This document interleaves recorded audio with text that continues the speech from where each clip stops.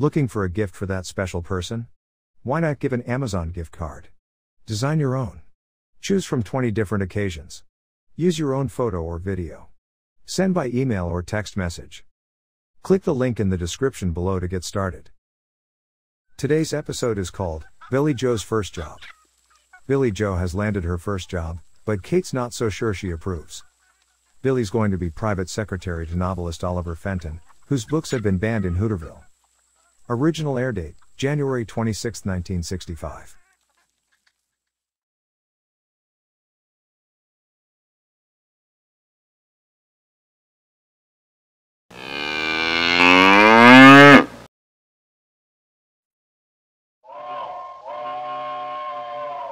Come ride the little train that is rolling down the tracks to the junction. Forget about your cares, it is time to relax at the junction. Lots of curves, you bet, and even more when you get to the junction. Petticoat Junction. There's a little hotel called the Shady Rest at the junction. Petticoat Junction. It is run by Kate. Come and be her guest at the junction. Petticoat Junction. And that's Uncle Joe. He's a moving kind of slow at the junction. Petticoat Junction.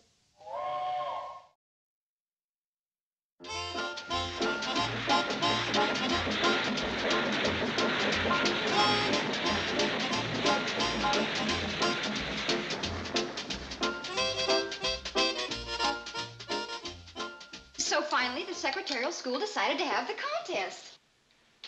How long before supper will be ready? Soon. Go on, Billie Jo, so the school decided to have a contest. To find out what? How long a man can go without eating? Uncle Joe, Billie's trying to tell us how she won herself a job. A job? That'll take your appetite away. So anyway, they picked the best 4 students. There was Gwen Phelps, Etta Fowler, and Prunella Plout. You mean you won out over Selma's daughter? Yeah. Wait till Mom starts rubbing it in. Selma, has your daughter been in any contest with my daughter lately? My daughter is... Go on, Billie Jo. Well, the contest was really a test, and the teacher gave us this very hard dictation, which we had to type up. And we were judged on speed, neatness, and accuracy. And I won. Oh, I'm very proud of you. Yeah, me too. When do we eat? Oh, wait a second. What kind of job did you win? I am going to be private secretary to Oliver Fenton. Who's Oliver Fenton? Mr. Fenton is only the writer that has written some of our best sellers. There was Dr. Love, Fall on a Spring Afternoon, and his last book won a Best Award, The Carpet Sweepers. I never read it, but it sure sounds like a real lint picker. I don't know anybody named Fenton lives around here. Oh, he doesn't. Mr. Fenton spends part of the time in Paris, part of the time in Rome, and he spends the rest of the time in New York. Then why does he want to live in Hooterville? For atmosphere. His next book is about a small town. Say, what's Mr. Fenton like? I don't know. He doesn't get in till tomorrow night, and I don't go to work till 9 the next morning. Honey, why don't you tell us the rest of this at supper? Uncle Joe's starving. Not anymore, I ain't. What do you think? It is not. Joe?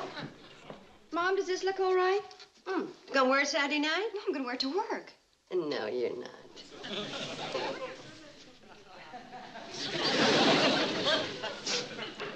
Wear this. It's more suitable for business. But Mr. Fenton isn't a businessman. He's a writer. Then let's keep his mind on his writing. But, Mom, this is so unsophisticated. Mr. Fenton has traveled all over the world. Then he isn't interested in sightseeing. Mom. You want to catch your death of cold, sitting around with bare shoulders in a drafty office? Oh, I won't be working in an office. Mr. Fenton has rented the old Ramsey house. What? All writers work at home. His wife going to be around? Oh, he's not married. Then wear this. Mom, this needs shortening. I'll shorten it. You haven't got the right color thread. I'll get it. I don't want to cause you any trouble. Then wear this.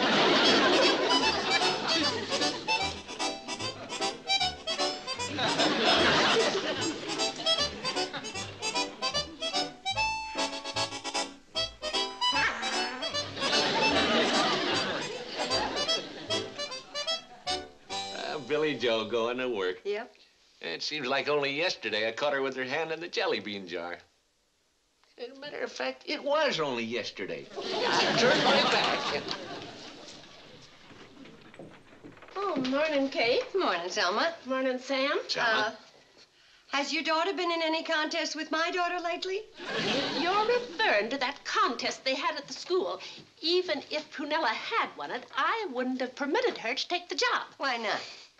I'm a little more careful than some people about who I'd let my daughter work for.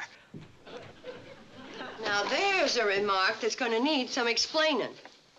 Do you know what kind of books Oliver Fenton writes? No, what kind? That kind. Well, what kind's that kind?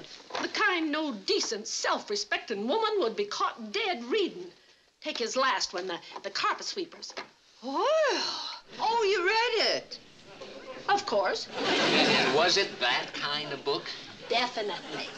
Well, I like to make up my own mind. I'll get it out of the library and I'll read it myself. You won't find it in the library. Well, you still got it out? I had it banned, both here in Hooterville and in Pixley. How about that? Selma is a two-city book banner. If you doubt my judgment, I'll loan you my copy. Well, I'd be obliged. I keep it under lock and key. I wouldn't want my son to find it. Of course not. The boy's only 32 years old. Do you know anything about Oliver Fenton?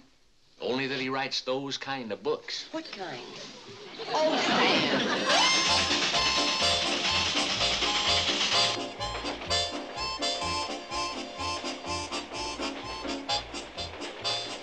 Would you mind sitting over there? You're a little too young for this.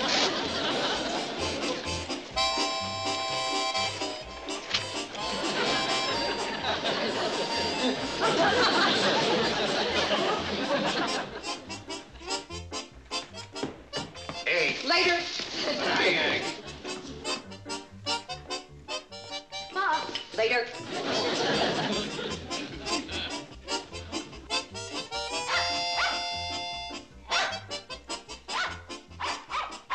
Later. Billie Jo? Hi, Mom. Did you get the thread? I won't need it. You're not going to work for Mr. Fenton. Why not? Did you ever read any of his books? No. Read this. No, don't. What's the matter with you? There's nothing the matter with me. You're just not going to work for him. Well, you just can't say I'm not going to work for him without giving me a reason. Oh, I've got plenty of reasons, and they're all in this book. For once in her life, Selma Plaut was right. about what?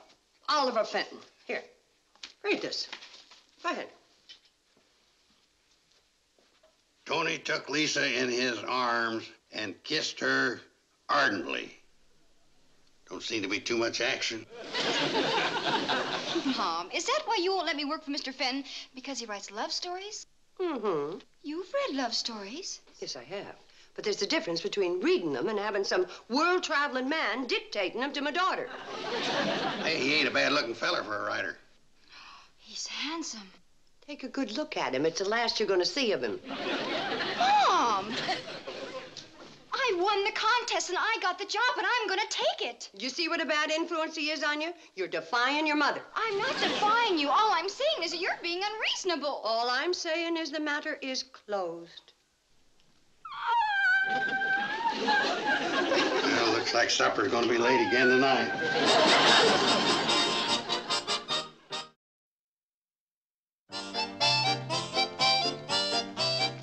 Girl's in there sobbing her eyes out. I'm sorry, Uncle Joe. You're just being stubborn. I am not being stubborn. I'm just not changing my mind. Kate, that's not like you. You've always prided yourself on the fact that you brought your daughters up knowing right from wrong. Billy's got a pretty good right. I don't like the idea of her sitting there while somebody makes up all this romantic goulash in front of her. She might get to take it personally. Ah, there ain't nothing romantic in this book. Oh. Page 62, Tony kisses Lisa. Page 64, Tony kisses Alice.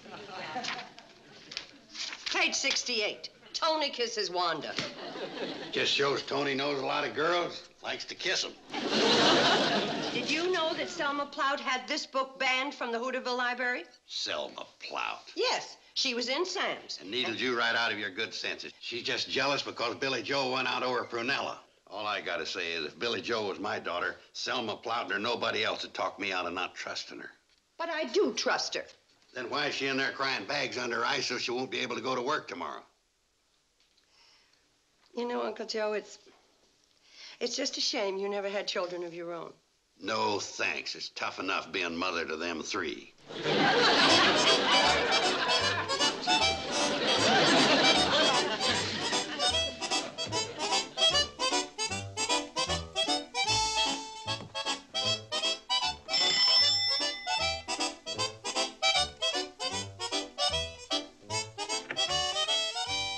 Excuse me, I'm Billie Jo Bradley. Oh, from the secretarial school. Come in. Oh, thank you. Is Mr. Fenton in? I'm Mr. Fenton. Mr. Fenton Jr., the writer. Oh, that's me. I've been working all night. Oh, that was taken 30 years ago. It's just the skin that's aged. I was wearing this. And that was taken. Somehow, the stuff I write calls for a man with hair. Have you read it? No, sir. You've been banned in Hooterville. Oh, yes. I was banned in Pixley, too. And I'm on the borderline in Crabwell Corners.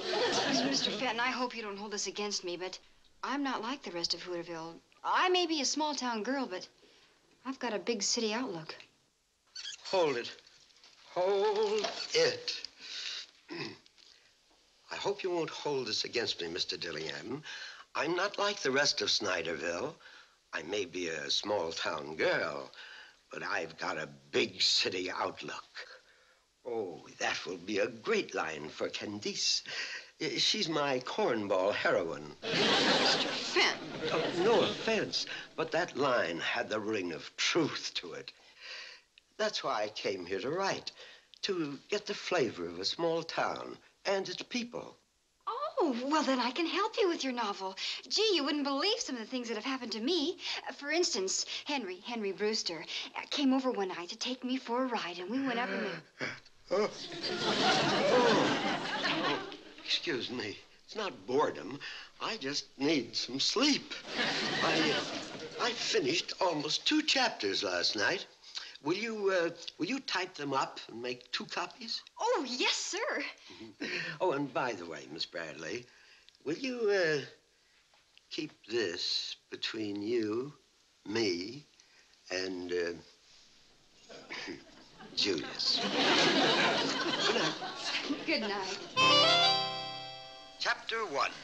George Blackwell took Candice in his arms and kissed her ardently. She hadn't seen him for some time, so this was a very fond meeting for both of them.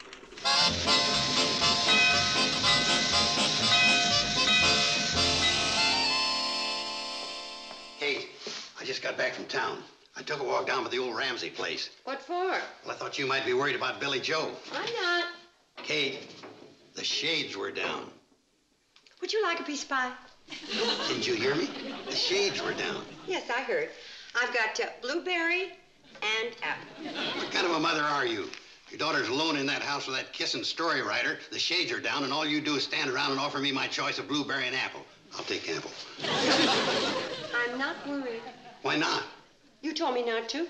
The reason I told you not to worry is because I didn't want to worry you. Oh. If you'd listened to me in the first place, you wouldn't let her take this job. You were the one that told me it was all right. Well, how did I know you was going to take my advice? You never have before. I never will again. Take my advice and go into town and get her out of there. I was up half the night reading that book. Uncle Joe, calm down. Billie Jo's all right. Well, how can you be sure? Mothers have a way of knowing. George Blackwell took Daphne in his arms and kissed her ardently. He had kissed many girls before. Allison, Marjorie, Gwendolyn, Florence, Sylvia, Agnes.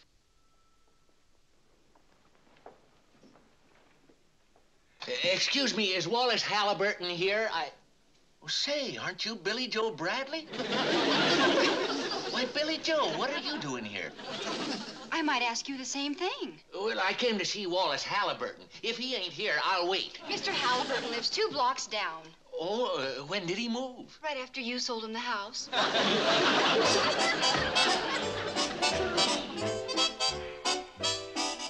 Sally, Marie.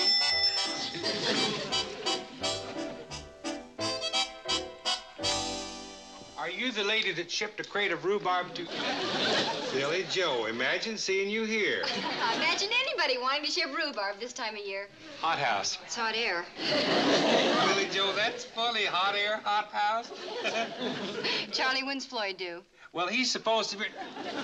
What do you mean? I mean, tell him not to bother. Bye.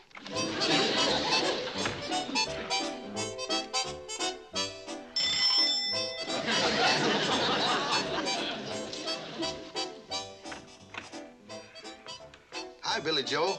Charlie didn't give me a message not to bother you, so... When he does, don't.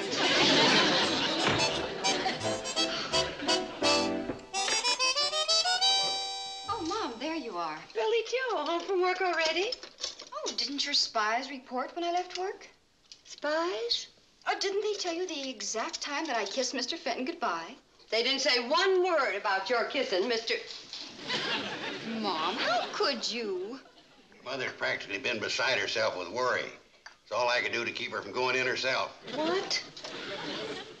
Kate, next time take my advice. When I tell you not to worry, don't worry. Joe. Hi, Billie Jo. How'd the work go today? Well, it's hard to say. I spent most of the afternoon opening the door. Yeah, your mother's been so worried about Billie Jo. So if you don't keep quiet. Well, I've had my say. Remember my advice. Don't worry. What kind of man is Mr. Fenton? Oh, he's charming. Is his hair really that wavy? Oh, yes. I couldn't take my eyes off of it all day. Billie Jo, we need a couple serving spoons. Is the work hard? It's fascinating. Well, just sitting there listening to Mr. Fenton's thrilling voice, dictating the most romantic passages. Cynthia, I love you. But it's as though he were saying, Billie Jo, I love you. Tomorrow you start looking for another job. Oh, Mr. Fenton's counting on me. Well, he's going to put me in his novel. To him, I'm Hooterville. What kind of dull book is he writing? There's nothing dull about it. Why, he's going to use some of the romantic things that have actually happened to me. What other incidents are you planning to reveal to Mr. Fenton? Oh, well, remember the time that Doc Stewart had to go to the county seat, and I had to nurse Mr. Ziffel's prize sow back to health? Nurse his prize? Mom, that was drama. You know, Uncle Joe was right. I don't have anything to worry about.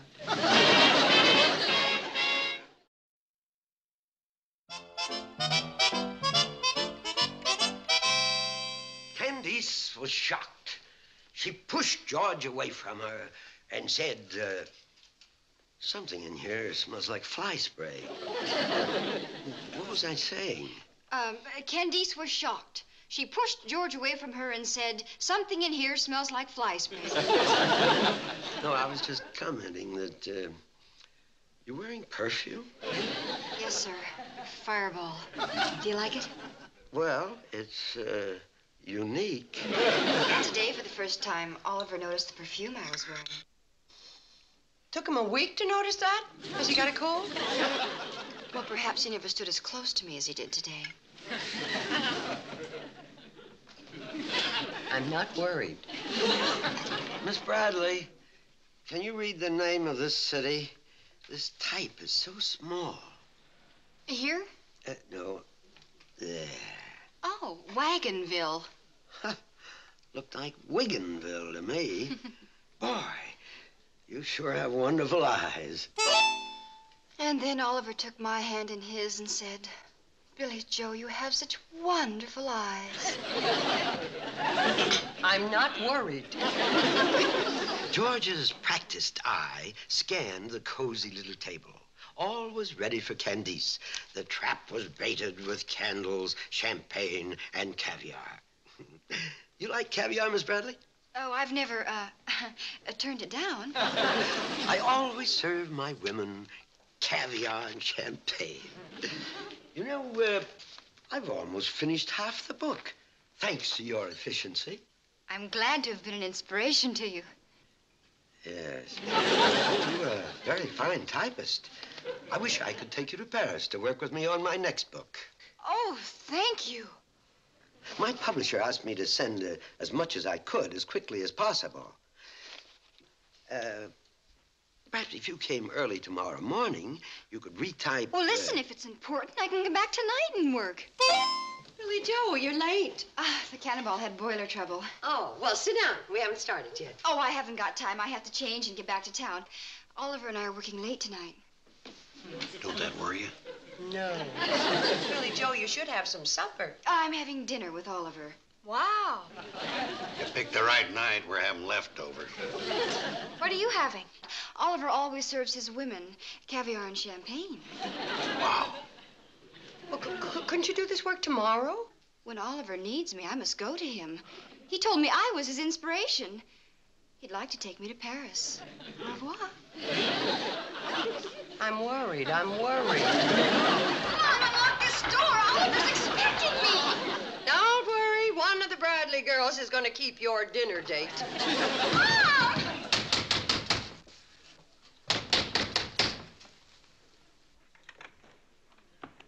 Where's Oliver Fenton? I'm Oliver Fenton. You're a... Where's your wavy hair? Over there. Mr. Fenton, you ought to be ashamed of yourself. Oh, why? Lots of men wear them. Not to try and deceive young girls into drinking caviar and champagne so as you can lure them to Paris. Lure them? Who are you, madam? I'm Billie Jo's mother. That's who I am. Oh, well, now, there's been a misunderstanding. Oh, there certainly has. And I'm here to straighten it out. Now, you may give all your other women caviar and champagne, but not my Billie Jo. Oh, hold it. Huh. There's your champagne and caviar. It's a ham sandwich and a bottle of pop. I got 'em for her at the diner. Probably your supper. Oh, I can't eat that stuff. I've got ulcers. You are not doing them any good. What about Paris? Billie Jo never lies to me, and she said that you said... All I said was she was a very good typist, and I wish I could take her to Paris. To type. How come you got close enough to her to sniff her perfume? Sniff it? I've got sinus trouble. I've got high blood pressure. I'm too old to play games. And the only thing that I'm interested in chasing is a sure cure for baldness. I must admit that after seeing you, you're not exactly Billie Jo's type. But why would she say you said those things? Whatever she said, I probably did say. But she took them out of context and made them sound romantic. That's my Billie Jo. Why don't we sit down and talk this over calmly? Well... have you had supper yet? No. Well, be my guest.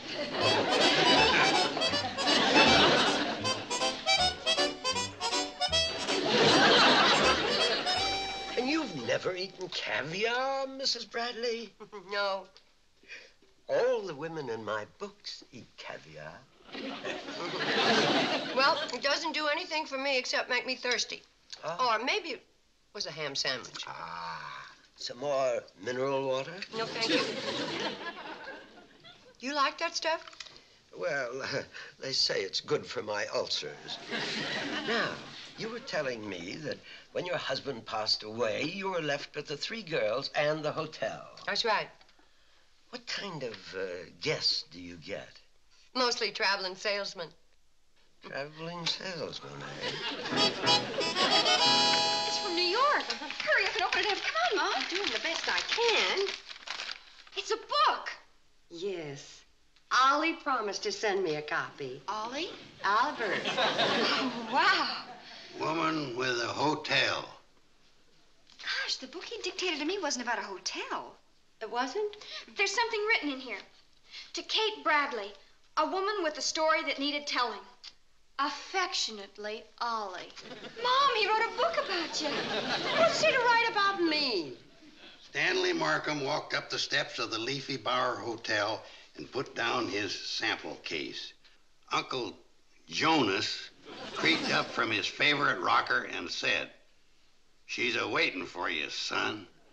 Stanley rushed into the lobby, and there she was, Catherine Hadley.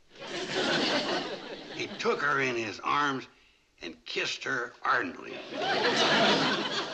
Mom! Oh, it's not true. None of it. All I did was tell him a little bit about how I came to run a hotel, and he turned on his machine and his imagination. Now, girls, let this be a lesson to you. When a man offers you caviar and champagne, you know what he's up to. But look out for the one that sneaks up on you with a ham sandwich and mineral water.